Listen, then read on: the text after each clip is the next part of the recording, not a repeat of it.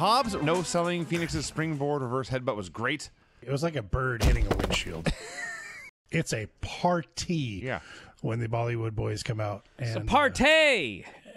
Okay, Brian. That's a party. I was trying to imitate you, and then you did it better than me because... It was a party! Because you're a gimmick. Mercedes Monet. Monet. So I said Monet. Welcome to Winnipeg! And then everyone goes, yay, man! Probably wondering, what is the relationship between these two people? They look like they have nothing in common. It felt more important than most rampages. It did? What is everyone's favorite sandwich? So I was at a shindig last night. There was a grilled cheese sandwich truck there. The Cheese Pit. It was ham, pepper jack cheese, and Sweet Baby Ray's barbecue sauce. And I had them add jalapenos. Instead of the barbecue sauce, they had their own garlic honey mustard. I had that on there instead. These are both excellent choices. That sandwich was pretty goddamn great. There are still Quiznos in the area. I keep meaning to go visit one. The pizza sub at Subway. It's not on the menu anymore, but you get like the spicy Italian that have add the marinara sauce and the meatballs. What are your favorite pizza toppings? Pepperoni, green pepper, onions, and you leaped mushrooms. to answer this question. I'm strongly opinionated on this one. I'm also a fan of mushrooms. No, mushrooms are hideous. Mushrooms are fantastic. Yeah. Hideous. Absolutely atrocious. Your juvenile taste buds. That's not juvenile, you moron. Yeah, it is. We all like different things. Oh, God damn we it. all like different Brian Alvarez.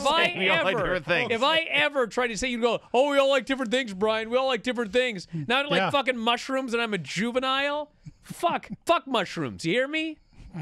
Dagan says, what about psychedelic mushrooms? Well, those are different kind of mushrooms. Brian, I got all I've sorts been of meaning great to stuff. tell you about. Craig, we don't have time. We'll talk to you again after a while. You are such a dick. What is your favorite type of sausage? Munchin House in Leavenworth, Washington. The Big Bob Bratwurst. 1/3 pound pork seasoned with a mild spice blend. Sweet and sour mustard on there. Your sweet relish and onions. That's a meal right there. Jungle Boy's face first on the corner buckle. Jungle. Here we go again. Cornbuckle. Sagara versus Sakura. Sakura versus... Emi Sakura versus who? Sagara? Sagara. Mei Sagura? And Emi Sakura? Yeah, that's right. Sakura. Who's on first? Sagura and Sakura. AEW. No, S-A-G-A-R. I was not late enough, I've determined. I should have arrived about a half hour after for right now. I found something about Brian on there that I won't repeat, though. On Cage Match? Don't poke this bear. No, what did they say, Granny? Well, they said that you weren't a good wrestler and you weren't a good talker. Wow. She thinks it's funny. Well, that's not true, is it, Granny? No, it isn't. I Exactly. didn't put that I'll on speak there. up for you. That's not true. You're a great wrestler, Brian. Exactly. And you Thank talk all day. So what if I don't know about Armageddon? Armageddon? So what if I don't know what it means? It's not the end of the world. So now you're just reading jokes? She's working material, Brian. Okay, read another one. A blind man ran into a bar, a table, and a chair.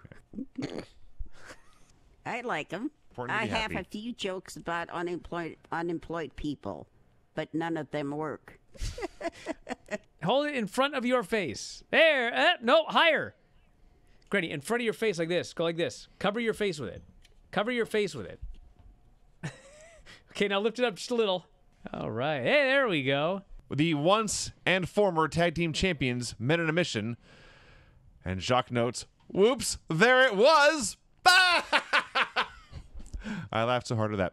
Hold that up. Belt you see Show here? the stripes. Second Degree. Oh, goodness. Wow. Second Degree this past weekend. 100,000 subscribers on Twitter tonight, and Black Label Pro Tag Team titles on Saturday.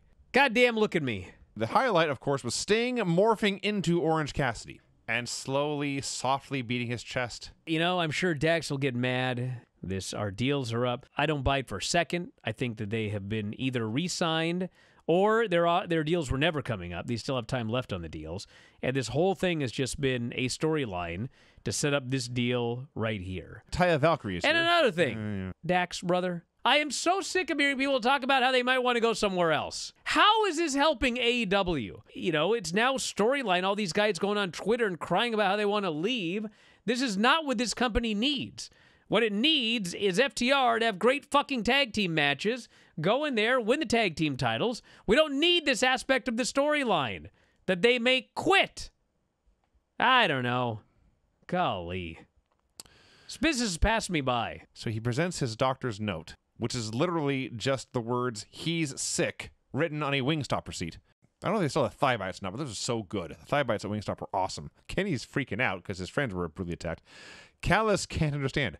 "What is your concern?" he asks. And Omega looks at him bewildered. "What is my concern?" Those two going to the hospital may be the best thing that ever happened to us. What a leech. What a fantastic leech. Oh, yeah. Sky Blue and Tony Storm. It's a good match. It was a very good match. I thought Sky Blue looked really good this week. This was like a match from space. Yeah. In order to top this, now we need to go to another planet. We need another species. We need to go to the moon. Ah, I see. Where there's less gravity. I see, yes. Now you can do some crazier shit. But as far as on this planet, with the gravity that we have, it's like, this is it. For God's sake, go watch this match. For God's sake, go watch this match if you have not yet. I mean, this had to be the greatest match in AEW history on television. And I'm not taking anything away from any of the other There have been a ones. lot of great matches. I mean, I don't know that you're wrong. There have been awesome matches, but dude, this thing was something special. This was nuts. Pretty Deadly comes out for a promo. They are the hosts of Stand and Deliver, or as they say it, Stand and Deliver.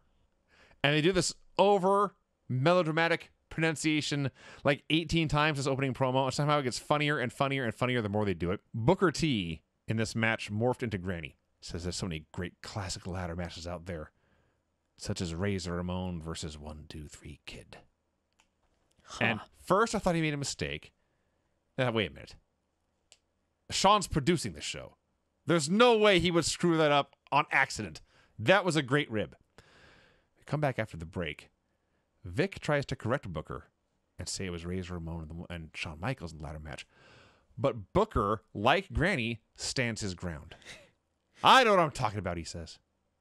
I think that's what I'm talking about. I have absolutely no fucking idea what this Lyra Valkyra is. She's a bird?